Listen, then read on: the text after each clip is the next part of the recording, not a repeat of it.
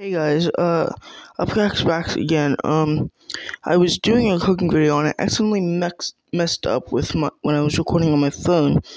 So some of the ingredients are already added, but I will go over what I did.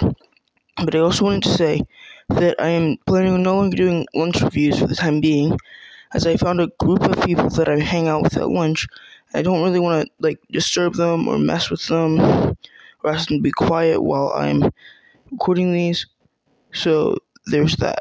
I'm going to be focusing more on art and potentially doing more home cooking review and stuff like that. So the first thing I added was 1.5 tablespoons of minced garlic, like that over there.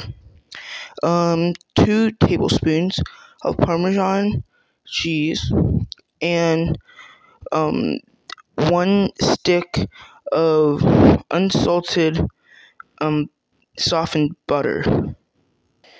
Next, we're going to be adding the garlic powder.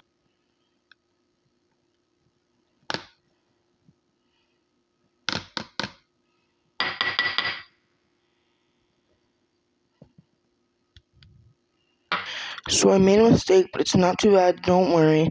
You're supposed to add the spices together after you mix the mixture of minced garlic, Parmesan, and the butter, but it's fine, don't worry. I'm gonna go mix it now.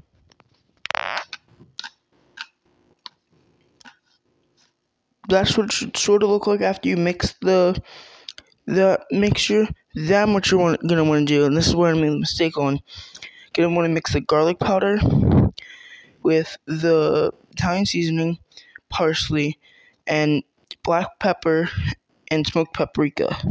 Alrighty, this is what that should look like. Then you're gonna wanna. Oh, I forgot to do the measurements. I'm deeply sorry. So for the garlic, you're gonna want to do 1/2 teaspoon. For the Italian seasoning, you're gonna want to do 1 teaspoon.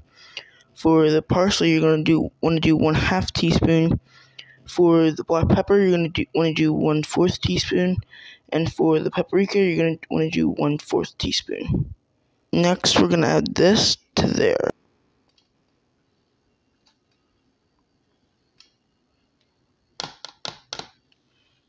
Last but not least, we're gonna want to mix that all up, and something like that is what you're gonna end up with. It's gonna smell very garlicky. That's the whole point of it. It's garlic butter. Anyways, thank you for watching my tutorial. Even though it wasn't the best one out there, it was the most clean and concise. Thank you for giving me your time. And also, I also got this brand new mic that I really enjoy. Hopefully it makes the quality of the videos better.